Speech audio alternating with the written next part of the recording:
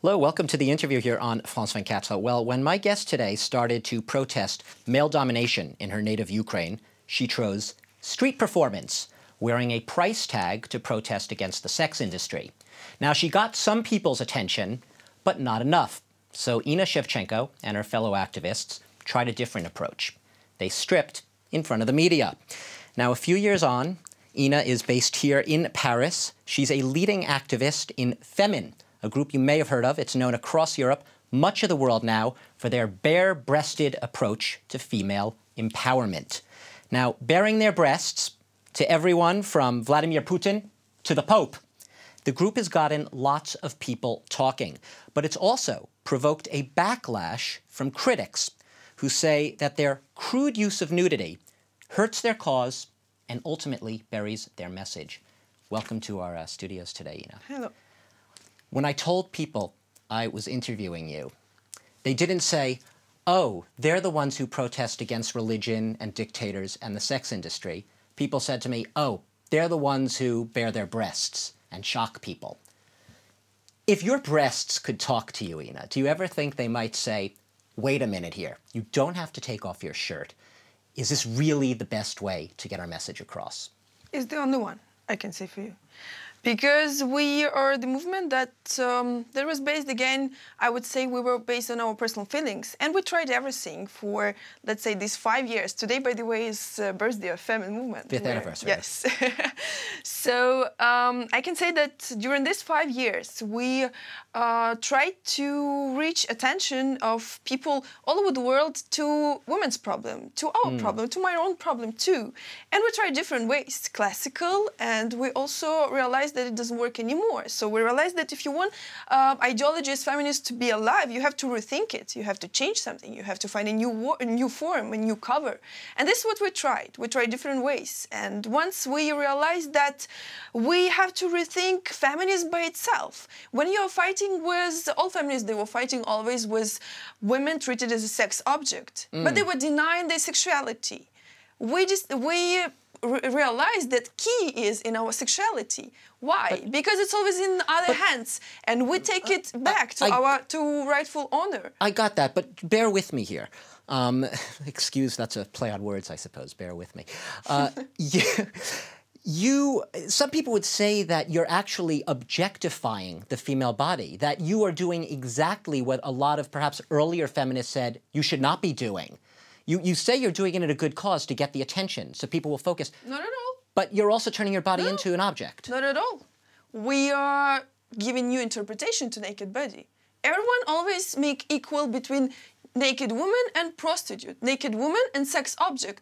We're saying no, let's stop it. We have a new meaning. We're giving new meaning, new use for women's body. Now, to be naked is the way to express myself. Now we are transforming naked body to our weapon, and it doesn't work anymore to promote yogurt or Ferrari car. It works to promote my own idea about my own freedom. Okay, I understand. You're not using your body as a sex object, just the opposite. That's not the idea. And we're crashing this way the idea about naked body as a sex object. But, you know, let me ask you, you know, and obviously I'm the stiff one here in the suit and the tie and everything, you know. There are tons of women who have done amazing things for women's rights around the world who have kept their clothes on and who've done a lot. And there are some critics who will say to you, Inna, you and your activists, you're very well-intentioned, but aren't you doing a disservice to these women who fight really hard for the cause, and now you trivialize in a way what they're doing? I would say that it's never a question which form have to win. We are not starting something new. We're just adding.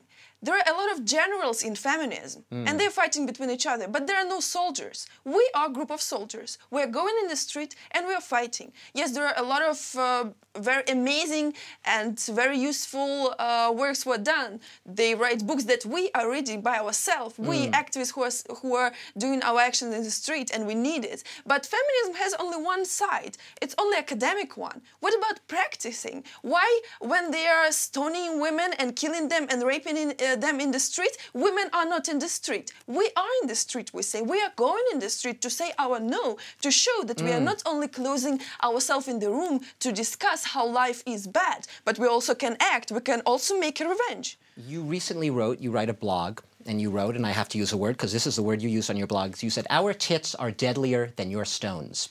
What you were referring to is, it was before the topless jihad day, is what you called it. Yes. You were doing this in support of a young Tunisian woman who was targeted by Islamists after she posted a photo of herself bare-breasted on her Facebook page.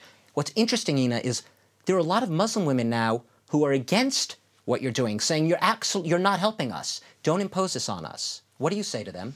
I also gave an answer to them on the same blog, and you can read it. But the thing is that I don't want anyone to be confused with what we are fighting.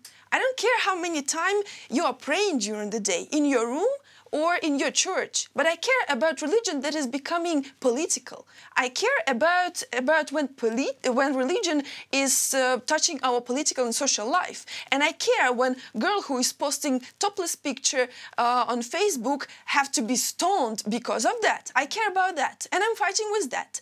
And I'm dreaming, honestly, I'm dreaming about religion that is not appearing out of their houses or their churches. I'm dreaming about this world, and I don't see and you know what I see when I'm dreaming about that? I don't see 9/11s, I don't see stoning women, I don't see Palestinian conflicts, I don't see all these things, and we are fighting for that. And I'm sorry, we don't care about if there are religious people who are raping or not religious. There are different ones. But if you do it in the name of religion, we are going to say that your religion is wrong.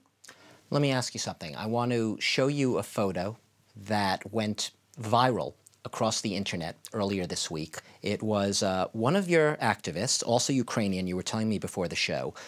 You can see her there. I'm not going to tell our viewers what it's written in Russian on her back, but she was flashing Angela Merkel, and there you can see on the left Putin. Now, let's look at Putin's expression. To me, correct me if I'm wrong, Inna, to me, Putin is surprised. Maybe he's pleasantly surprised, but I don't think he's saying, oh my God, bare breasts, I'm going to change my position on homosexuality. I'm going to be a little easier on homosexuals now. What do you think of that? That's just shock. You see his face that is smiling. After this picture, after this shot, he was doing this. And after, he was giving sexist comments saying that I didn't have time to see if they look nice or not, if they are blondes or not.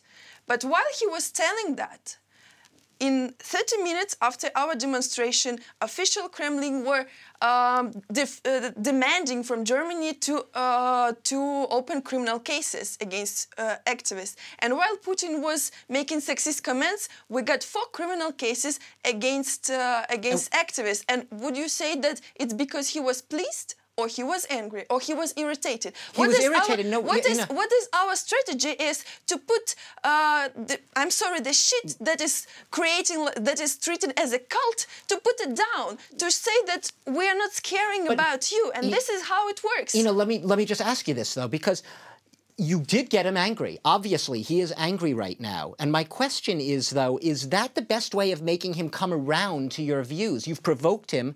You've made him angry. Maybe now he's actually less inclined to change his laws. Maybe he'll say, I will be damned if I'm going to do what they want me to do.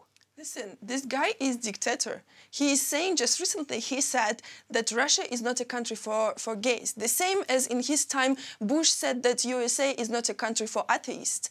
This guy is not stopping, and we're the one who is going to stop. Our strategy is to face him and to say personally, to attack him personally. Dictator, he doesn't care about opinion of people. That's why we are choosing personal attack that is really irritating him, that is putting him down. And in this way, system is showing itself. In 30 minutes, we got 4 criminal cases because of attack of Putin, and he gave sexist comments. You think that he doesn't think what he's saying? Of course he's saying, but the thing is that we're taking off masks from those people who are wearing masks. I understand it. You yourself, Inna, you're going to be going to the police station here in Paris. Yes. Tell our viewers why. We're going to police station too because big mosque of Paris complained against us because 3rd of April we burned a Salafist flag in front of... Salafist flag, yes, it's the black mosque. flag. Yes, black flag. And you got a summons to go to the police. Yes, I don't know exactly why. I will tell you maybe after, but now we are going to give an explanation why we did it. Have you, I know that being against Islamism, and we were talking about this before, this is part of your message. Have you done this before? Have you burned flags before? Is this a new direction? It was the first. It was a scenario that we used for the first time. But FEMEN, we always have special scenarios for each of the action. We never repeat anything. Okay. Finally, I just want to ask you. You know, you're now here in Paris. I believe you're waiting to find out perhaps if you can stay in Paris. You can't or don't want to go back to Ukraine. Because essentially... I want to, but I cannot. You cannot. You fear what will happen if you go back. What do you see the future, very briefly, right now, of your movement here? You have branches all across Europe. Very briefly. I had this question. We are people who are changing our strategies, who are thinking about strategies and changing our strategies every minute. Every new minute, we find a new way to develop our movement. We find a new answers to our oppositioners, and we find a new way how to catch Putin. And I will mention that you do actually, you were telling me before the show, you train people for your movement because there is obviously sort of an FEMEN movement for us, for those who participate during this actions, for this activity, is a movement about personal transformation of women. All of us were transformed, and me personally too. And if you would meet me 3 years ago, you would never say that it's the same person. Thank you very much for helping us better explain your movement, what you're trying to do, what your goals are. Thanks to all of you for watching the interview here on France 24 today. We've been speaking to Inna Shevchenko, a leading activist in the FEMEN group.